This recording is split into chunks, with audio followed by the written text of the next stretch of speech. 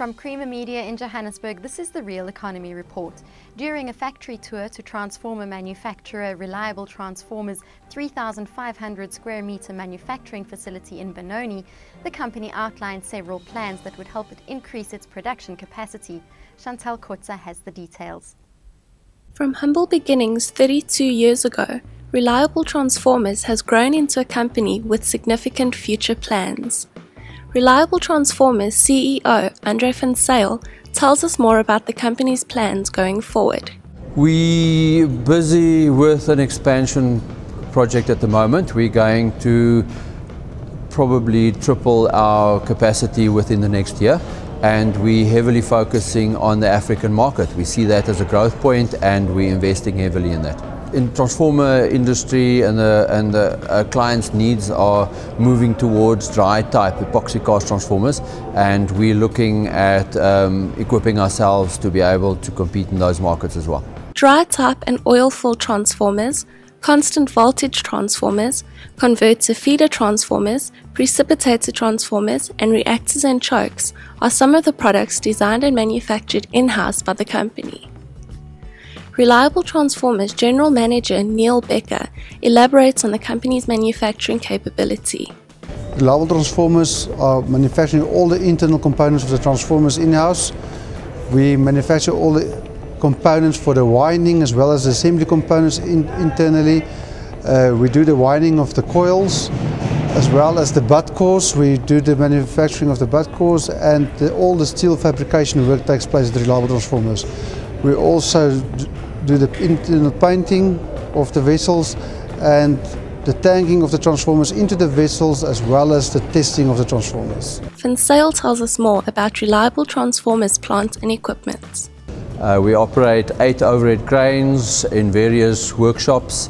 We've got 4 workshops in total, and we provide a complete complement, all the processes needed to manufacture transformers from scratch.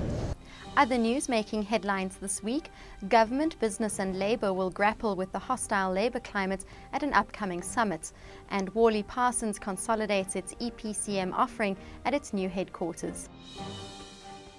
Deputy President Cyril Ramaphosa announced recently that a national labour relations indaba would be convened in November to enable the social partners to begin grappling with the root causes of South Africa's prevailing hostile labour relations environment, which was sapping confidence and weighing on growth, employment and investment prospects. I will be convening the first high-level dialogue between the social partners as constituted in NADLEC in November, to take forward deliberations on key issues facing the labour market, especially the state of labour relations in our country. We need to understand the factors behind these protracted conflicts in the workplace and agree as social partners on steps on how we are going to address these. Establishing it as one of the largest engineering contractors in the country, engineering, procurement, construction and management group Worley Parsons has moved into its new purpose-built South African headquarters in Melrose Arch, Johannesburg, consolidating its local project delivery capabilities under one roof. It's essential that within projects there's a great degree of interaction, people talking to each other, continual meetings, etc. And this facility really creates that opportunity. It's so much more important to see someone face to face than it is talking over the telephone or on link on the internet. So to have people in one space is a massive improvement. It's not so much only the building move though. What we've done as well is that we've apportioned the business to be appropriate for the markets that they serve. So large project delivery, sitting in a large project office with multiple skills, etc., is absolutely essential and suitable for that market. We also, however, have our public infrastructure side of the business, which is really, more consulting type business, more focused on smaller type projects, typically for a government, be it municipality or otherwise, and these are more appropriately positioned close to where the work is. That's Creamer Media's Real Economy Report. Join us again next week for more news and insight into South Africa's real economy.